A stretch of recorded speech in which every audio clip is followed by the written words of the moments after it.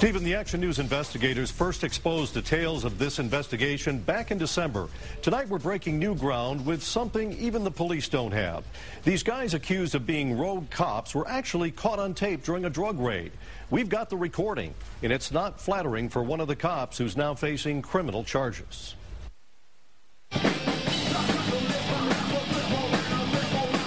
You're watching a performance by a rock band called One, Others Not Equal. But this story isn't about heavy metal. It's about allegations of heavy-handed and unprofessional police tactics. The lead singer, Rudy Simpson, says he was a victim of these tactics in a drug raid at his home. It all centers around this man, State Police Lieutenant Luke Davis, who's now facing corruption charges.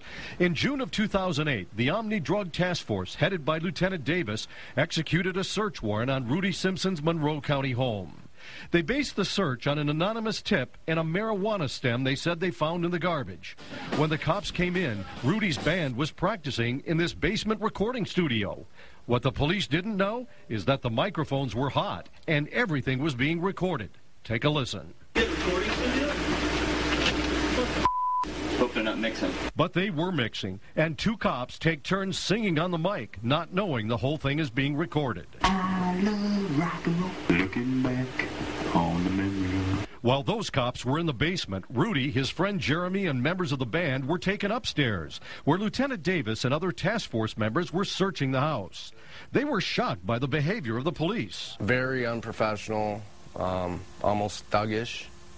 I felt violated and almost like if it was a game to them. Going into kitchen cabinets, eating cookies, and going in the refrigerator, eating stuff out of the refrigerator, it was very unprofessional. And it wasn't exactly a big drug haul for the cops either. 4 ounces in the bag. They found a quarter ounce of marijuana, 12 small seedlings in a pot they claimed were marijuana, and a half a pain pill that Rudy later produced a prescription for. These guys say the police seemed more interested in Rudy's stuff than they were in the drugs they found. Basically what I heard them talking about was what equipment, what materialistic stuff could they take out of my house. It seems like, yeah, that they were just trying to figure out what they could come out of here with. And now, hear it for yourself, caught on the band's equipment that the cops don't know was recording. Well, we kicked a bunch of booze, right? Oh, where are we at? I guess that's Luke's call, not mine. I was just trying to get you paid on. Yeah, well, Luke comes down here and he's going to take everything. Band, he's going to say that quarter ounce, at least a quarter ounce there. He's going to give us a chance to freaking take all this stuff and go according to Luke. Hey, what do you want to take in the basement? You want to take the drums and all that or no? The police wound up taking 3 pages worth of stuff from the house, including some of Rudy's personal property, a 52-inch flat-screen TV, a DVD player, 2 computers, a camera, and a bunch of DVDs.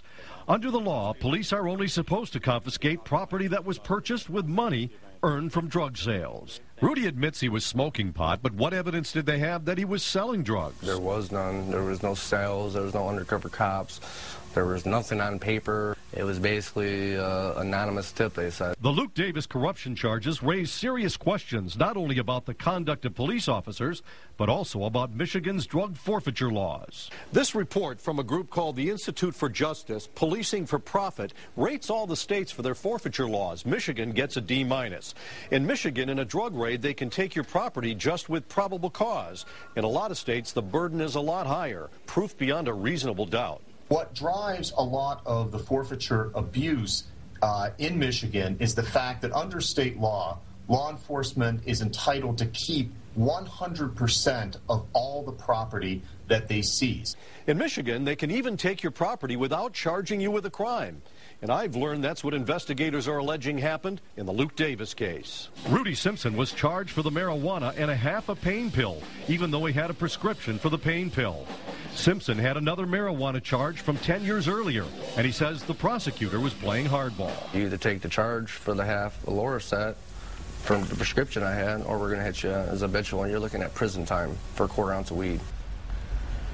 Rudy Simpson says he had no choice. He pled guilty and did some time in a halfway house. He says he decided to come forward and tell his story to Channel 7 after seeing our investigation on Luke Davis back in December. Rudy Simpson claims the Omni Narcotics crew also took $400 cash and a gold ring that was never even listed on the search warrant return. That allegation was denied by the prosecutor in court records. Where was the stuff they were taking going? Well, according to the charges that came down today, Luke Davis's friend was holding sales, selling this stuff, and then they were splitting the proceeds. Garage sales. That's what they're saying, yeah, and it's supposed to be going into the police department to fight drugs and into the prosecutor's office. And we'll see what happens when this case goes to court. You continue to follow it, and we'll be ready for your reports. Thank you so much, Scott.